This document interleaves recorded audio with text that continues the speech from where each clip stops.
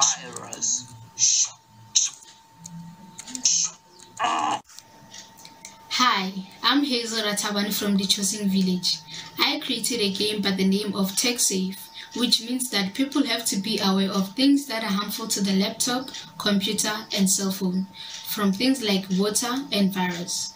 I created this game to teach people how to protect their gadgets, as they are central to the 4th Industrial Revolution, because without them, we will not be able to implement 4th Industrial Revolution. My game consists of 4 characters. A glass of water which can destroy the laptop, a bug which represents a virus, letters which represent good information usable to the laptop, and lastly, the laptop as the main character. You use keyboard arrows to move the laptop left to right, dodging the glass of water from spilling into the laptop and the bug from getting into the laptop.